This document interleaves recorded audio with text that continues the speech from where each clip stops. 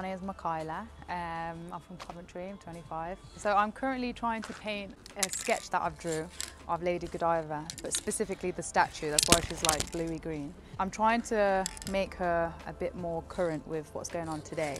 But even though it's an old story, I think it's quite relevant to stuff that people feel in society today. So you can't really see it at the moment, but I'm going to give her some tattoos and try and make her look a little bit more punky rather than the statue that we all know.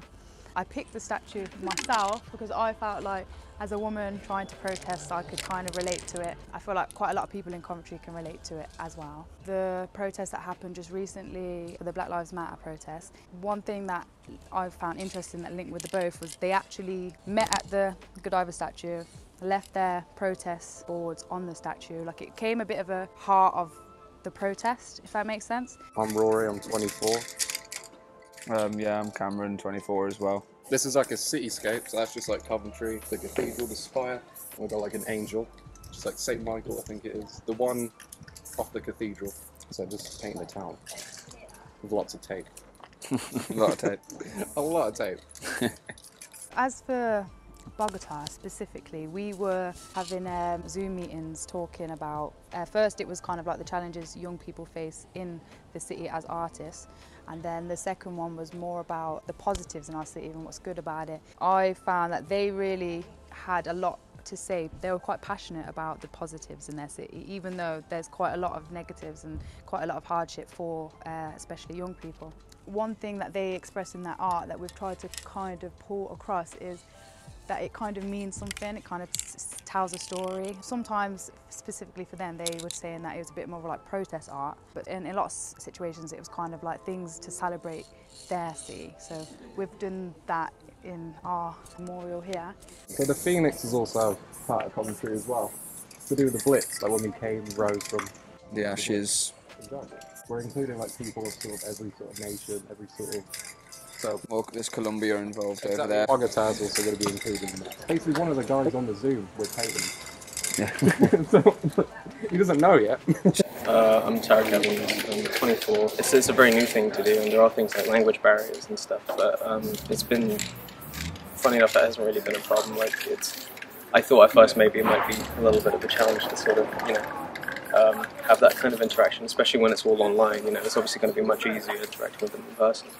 But it has been really good, and we have been able to, you know, we have like shared group chats and stuff where we send each other photos.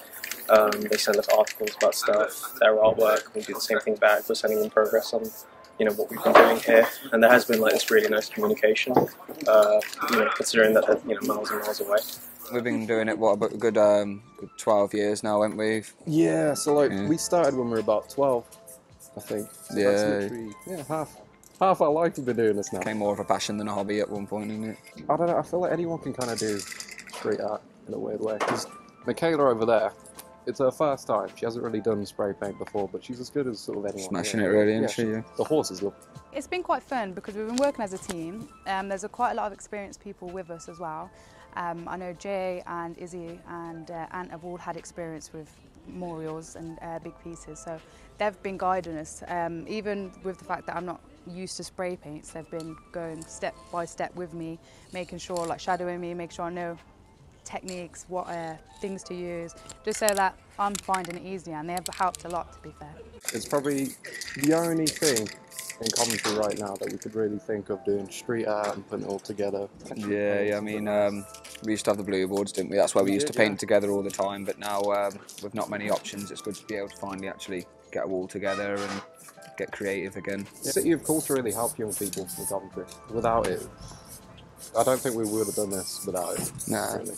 And then we get one opportunity to sort of get your foot in the door. You've done a mural now. You can apply to do more murals, and you've got obviously City of Culture behind you that you've done it for, so yeah, Involved in something big, ain't it? Yeah, it's a professional sort of step.